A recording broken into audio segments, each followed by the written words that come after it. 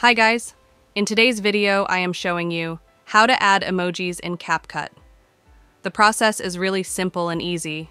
The first thing you have to do is open your Capcut application and import your video in Capcut and drag it to the editing section. As you can see, I already done all the things, and the only thing I have to do is adding emojis in Capcut. So how can we do it? For adding emojis in Capcut on video or on your picture, you don't have to go anywhere. You can find all the emojis in Capcut, and it's the benefit of using Capcut. So let's find emojis. For finding, take a look on the left top.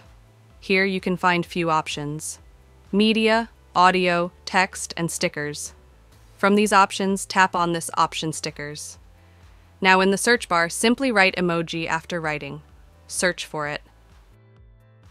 And here are the search result of mine. And I think all the emojis are here, like sad, laughing, and happy. But if you cannot find your desired emojis, like you want to find a sad emoji for your picture or for your video, but you cannot find that, then simply in the search bar, write sad emoji and search for it.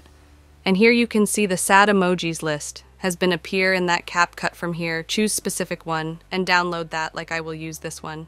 After downloading, tap on it and drag it on the top of the video. Adjust the length of the emoji like me and take a look on the right top. Here is the scale. Arrange the scale.